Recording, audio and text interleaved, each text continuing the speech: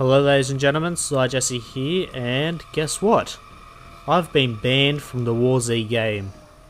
You know, I was kind of expecting this, making my rage thread to the developers about how they should fix their game and what they should do. Wasn't banned for that. Well, at least I don't think I'm banned for that now. But today, while recording the game, I was banned. Just out of the blue. 10 to 15 minutes before I was banned, I was recording. I still had Fraps in the background, because I always have Fraps in the background. Haven't played for the last few days, got in, started playing for a while, and then just out of the blue, banned.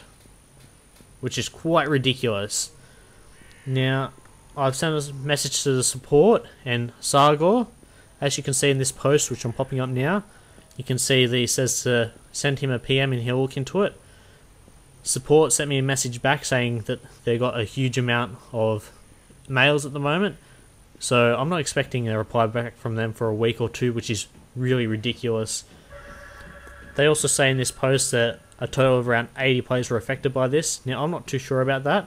I've had lots of reports of people saying that they've been banned for having the Teamspeak overlay and Mumble overlay, so if you're using any type of overlays at all, even Fraps overlay, make sure to turn it off, because this could be a reason why we're all getting banned, because it's detecting that we're using something over our screen and it's just like, nope, we're not going to let him use that, because that's what most hacks do. They have an overlay on top of the screen.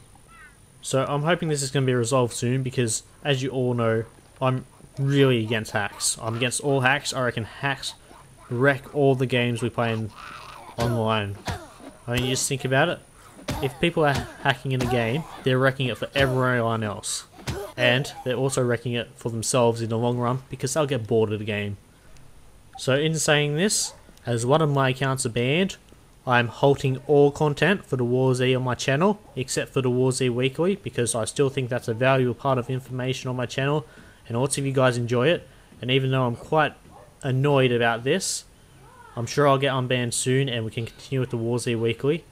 But all other content, everything else to do with the War Z, is pretty much going to be put on halt. There's not going to be any more content about it, because I can't have my other account banned. Alright, I've got one of my accounts banned. I'm not going to take the chance of recording and getting my other account banned, especially when I paid $60 for it. I'm just lucky I wasn't playing on that account when I did get banned, because I'll be rather annoyed about this. Alright, so that's all for this video.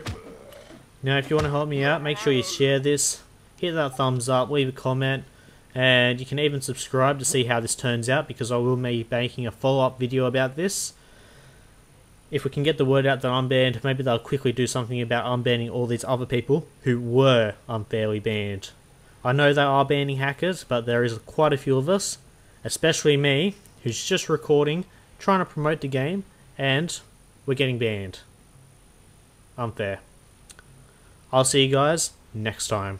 The game is bloody unplayable at the moment. And it's not because we can't rent servers, it's not because we can't join PvE servers, and it's not because we can't work together. It's all the hackers. I have 2 accounts, and I have 10 characters.